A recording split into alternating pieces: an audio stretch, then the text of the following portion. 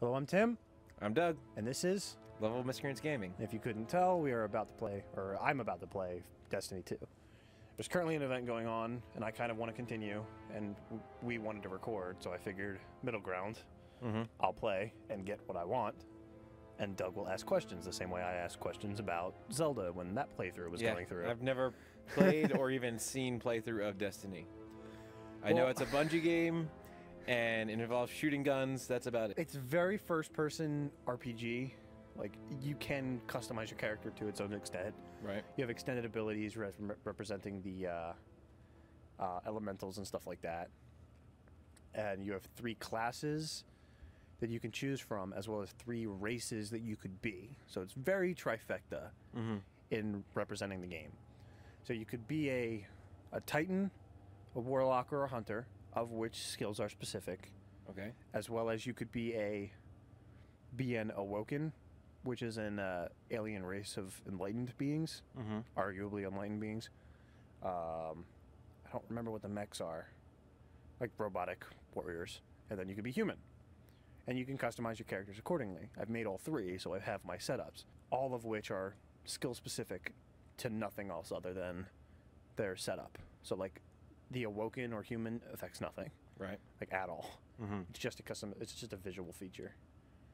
So because I'm the highest, and because it'll make it easier, I'll do my Titan, and we'll see how that looks momentarily. Like you get the blue light. The blue level, 419, 412, and 547 is your light level, which is affected by your gear and weapons and such like that. Right. And they all have set stats. Okay. Now, I'm not great at games, but damn it if this isn't fun. I very much favor auto rifles, shotguns, and rocket launchers. Very simplistic in how I like to kill things. Very high damage. Also, the Actium War Rig is you can only wield 1 weapon exotic and 1 gear exotic at a time. You can only wear 1. The yellows are the exotics? The yellows are exotics, purples are legendary, green and blues are just bullshit at that point. The Actium War Rig, the reason I love it so much is it auto-loads your auto rifles as you're firing. There's one auto rifle that's a 10-barrel gauntlet. The Sweet Business. It holds 999 bullets, and you just pin the trigger. It loads 10 every 2 seconds. The Titan specifically has a skill that holds a half shield, about hip height. If you crouch behind it and left trigger to aim, you just fire and it automatically reloads. Paired with Actium War Rig, it literally never runs out of bullets until the shield disappears. So you just keep firing bullets, and it's constantly at 99 for the barrel. Nice. So it never stops. This new exotic, the Cerberus +1, what is a Cerberus? 3-headed dog. So +1, 4. 4-barrel auto rifle. 4-barrel auto rifle that constantly reloads itself. Plus the auto reloading. But for the most part, there's stuff like this.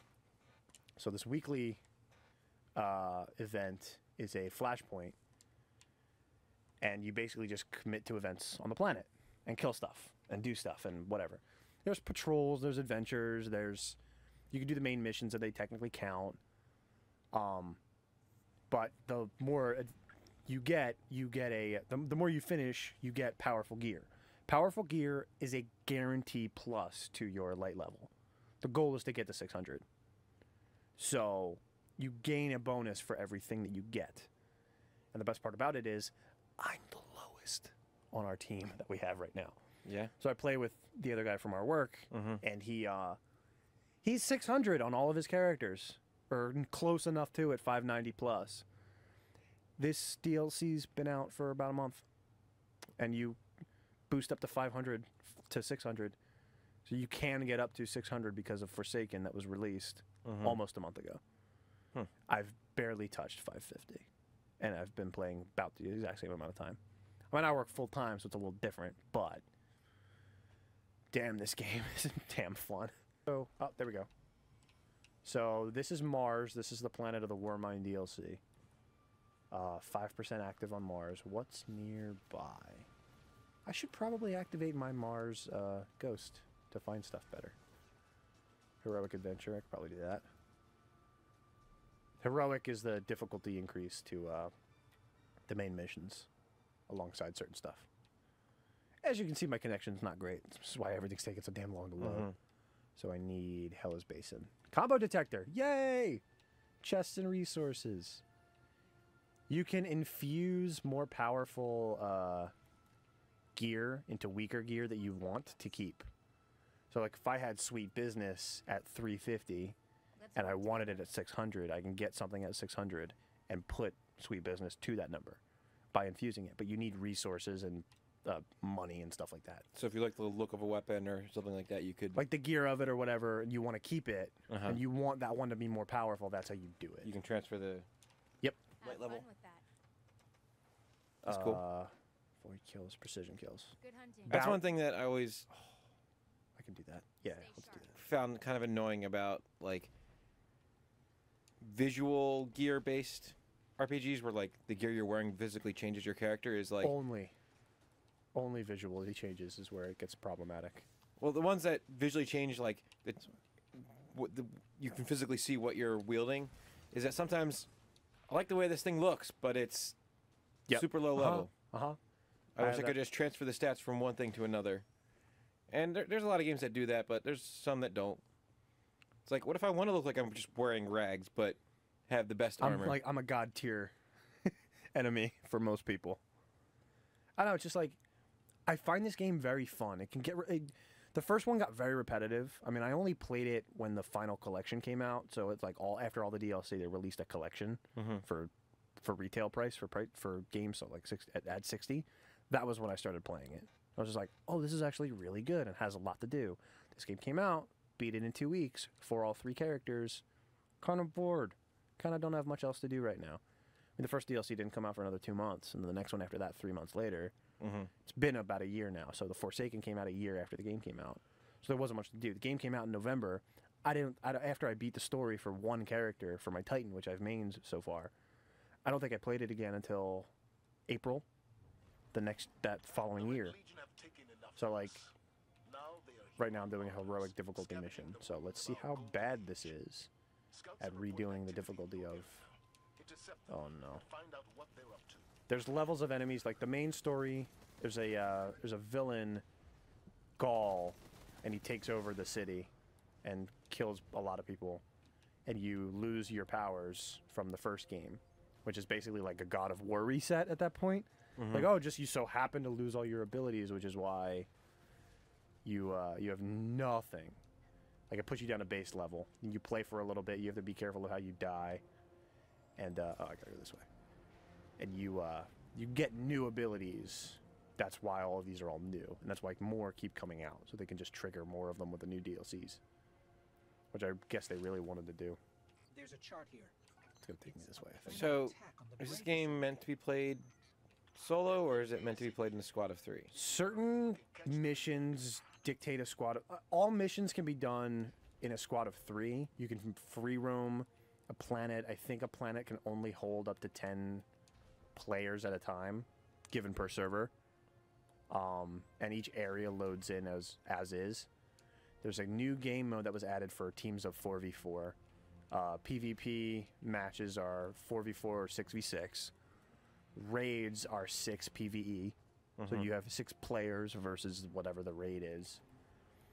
Playing with 3 people, depending on the light level balance, will drastically change the difficulty. Okay, Like, so it scales it to mid. It's averages. But it scales it to having more players? Yes. It scales the difficulty up, but it adds an average in which everybody can participate. Like the person lowest at 300 and the person highest at 600. The 300 will still do damage fairly enough in which that they could participate in killing and proceeding through the game. But not so much that 600's just wipe the wiping damn everything. floor. There's one task called the Nightfall. It's a Nightfall strike. It's a strike event, like a strike where you squad of 3. I gotta blow this up. A squad of 3, and you go against a strike basic, but on a basically heroic tier difficulty. It boosts it a lot with difficulty range.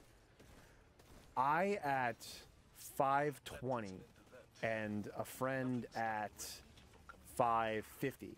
I was shooting enemies, and that little damage counter right there would say immune.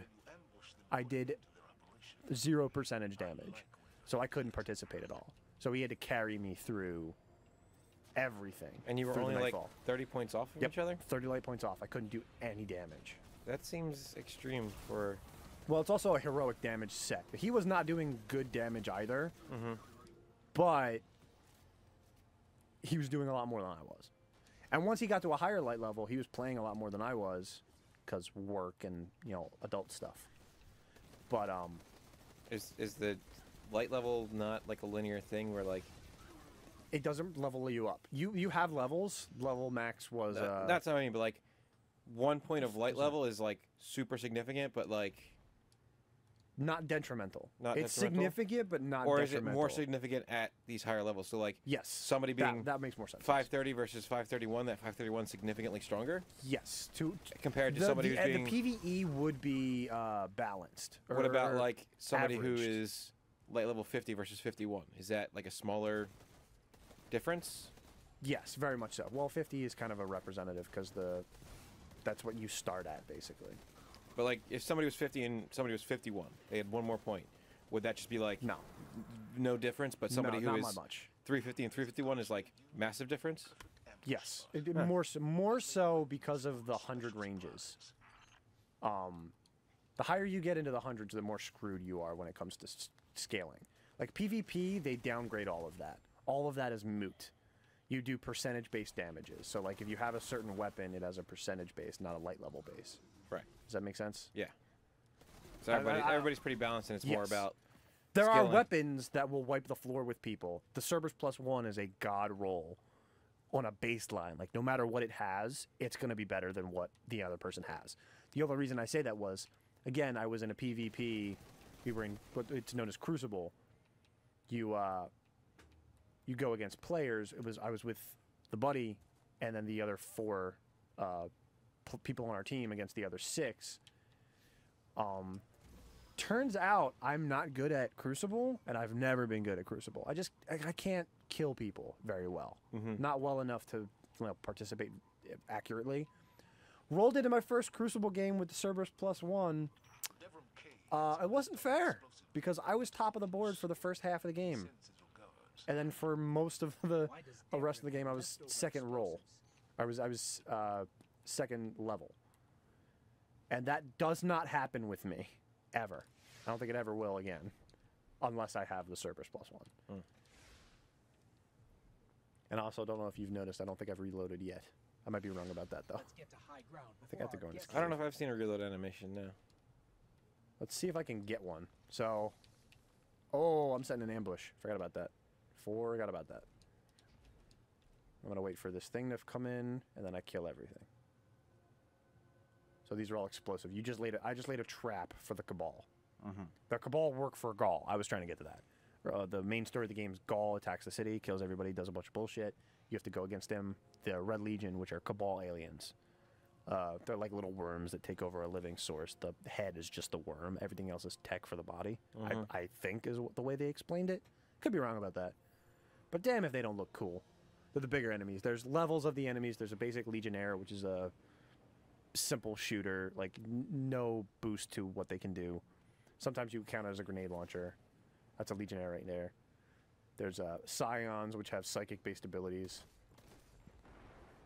Phalanxes that have shields. Colossus, which has a massive grenade launching weapon. And there's 1 or 2 other ones I can't exactly remember off the top of my head.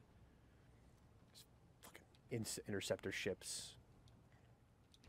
I think we might see a Colossus in this mission. Shit. The boost ability I have, I just threw a grenade. It's I don't think it was a scatter. I think it was a attaching grenade. It blows up. When it blows up an enemy, it lights them on fire and lights any enemies nearby on fire as well. I don't think you can fire fast enough to... There we go. Well, there we go. There we go. Yeah, it reloads. I was watching the number, every 2 seconds. Plus, it fires 4 bullets at a time. So every 1 bullet is technically 4. Yeah, I was watching the number. I'm like, all right, it's going down. Nope, it's back up. It's coming back up. Back up. Yeah, nope, it's back great. up. utterly love that combo. When it's Sweet Business, it's bad, dude. I love the Sweet Business Actium War Rig combo system. I used that for the entirety of the main game. When I first had... First time I got Sweet Business, that was the only thing I would use. No, this is the Actium War Rig. When I got that, I've had this since. I've infused it a few times. This is a Colossus. This is an asshole. The yellow enemies are epic enemies. They're given names. Ah, shit, I gotta start over. Probably shouldn't have done that now that I realize. There's no usually the boss is a non-respawn enemy, so you don't respawn, you have to start over. So now I have to start back to where he spawned, or where the simple checkpoint trigger is. So I'm going to try to be a little bit smarter this time. Well, you have Sweet Business equipped, right? Like no, you no. Switch to it? No, I don't. Oh. It's an exotic. It takes up the primary spot, which is what takes up the Cerberus. Oh. It's too low for me to use accurately and effectively. As you can see right now, I'm doing about 400 damage. Like if they're farther away, I do 100. If I got closer, hopefully if I don't blow up, do about 400, 500 damage, give or take. Especially in a crit, so like 200 damage right about there. And this is heroic, so that's doing pretty decent. But even with everything else, like the Sweet Business would only be doing like 99 damage at the light level it's at. I think it's at like 357 or something like that, which is not great, especially if everything else I have is at 500, because it averages your basic light level, which sets what the enemies are. So you could put lower gear on and still do this mission. Kind of, but that lower weapon gear would make it harder by a lot. Oh, I shouldn't be standing here. And I'm going to use my super for this one. I think if I'm right... No. Okay, come on. Wait, I'll do this. Nope, I gotta get up the rock. Get up there.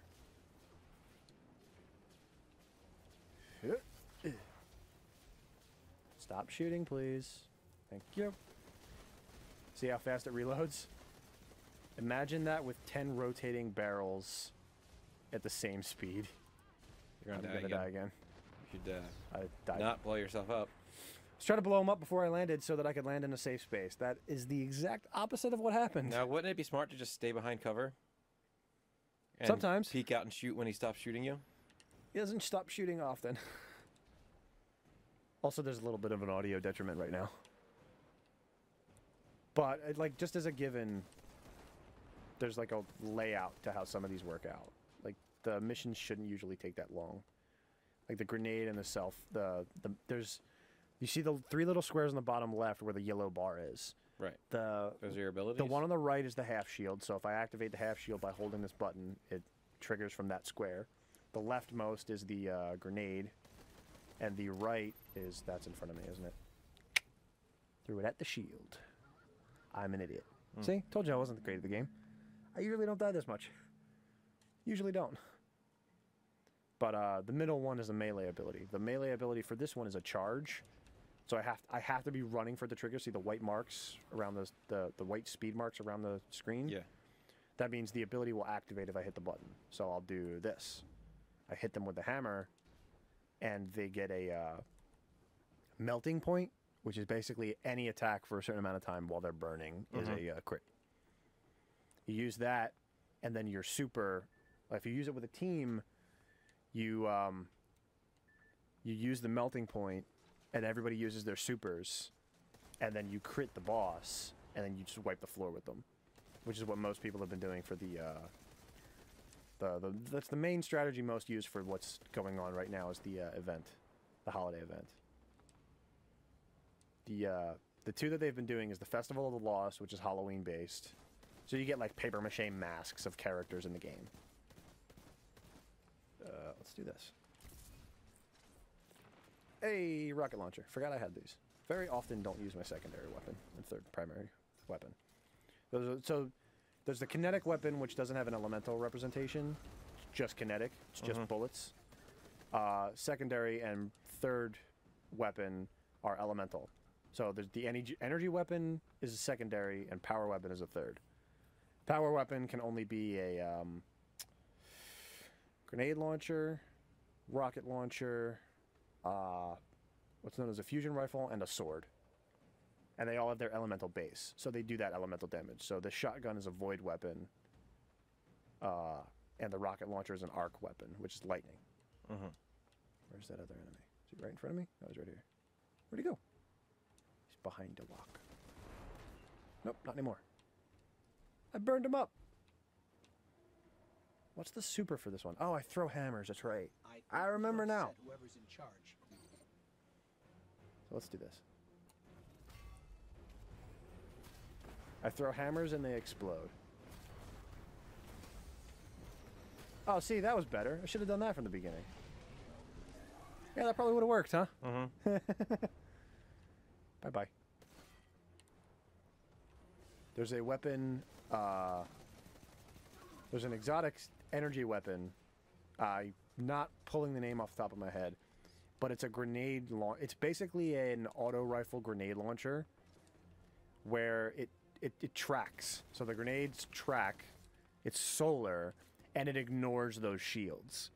So it does fire damage through those shields of those specific enemies. Which is it's really good when you suck at shooting the shields. Come on, little buddy. I want to shoot you in the face. And now you're done. Is that it? Am I done? Did I kill everything? I killed everything! And then ammo drops from enemies and stuff like that. But some of the RPG elements are not commanding and affecting the game much. Like, you level up to 50 and then that's your baseline. You do gain XP and then you get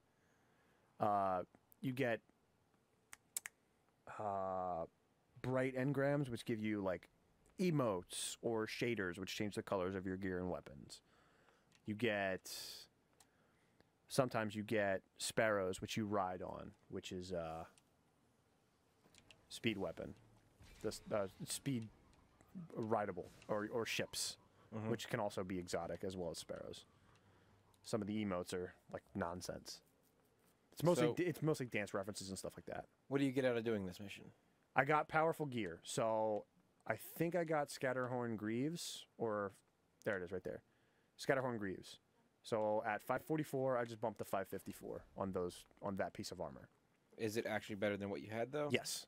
So 554, sniper rifle dexterity, and auto rifle scavenger. Scavenger has more ammo drop for that type of weapon, and I believe sniper rifle dexterity is handling, which I can also change some of them. Faster aiming, faster ADS for sniper rifles, ability cooldown. I'll do that. And drop chance for primary ammo, I'll do that one.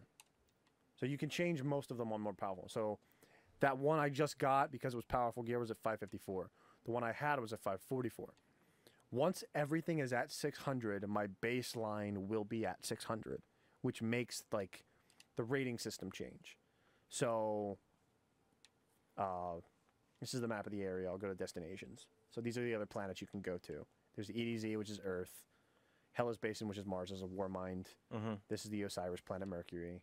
Io, which is a moon of Mercury, or moon of Jupiter. Titan, moon of Jupiter, or Saturn, moon of Saturn. All water planet, oddly enough. You play on an oil rig. It's very strange. So, next time, what are we going to do? Next time, we'll do the event. Let's go do that. Let's do that next episode and see how bad I do with that for 10, 15 minutes. That'll be great. So, thanks for watching. Thanks for watching me die multiple times. Oh, he's doing an emote. Look at that. It's cute. He's dancing. Huh. Let's dance with him. That's another player? I'm going to awaken a war mind with a computer here. It's very evident to myself, isn't it? With how my setup is and everything else. Yay! So that's a player. That's a player. That's a player. That's a player. That right there is a public event. So maybe I'll go do that next time. We'll see how it goes. Watch you fail horribly. Yay!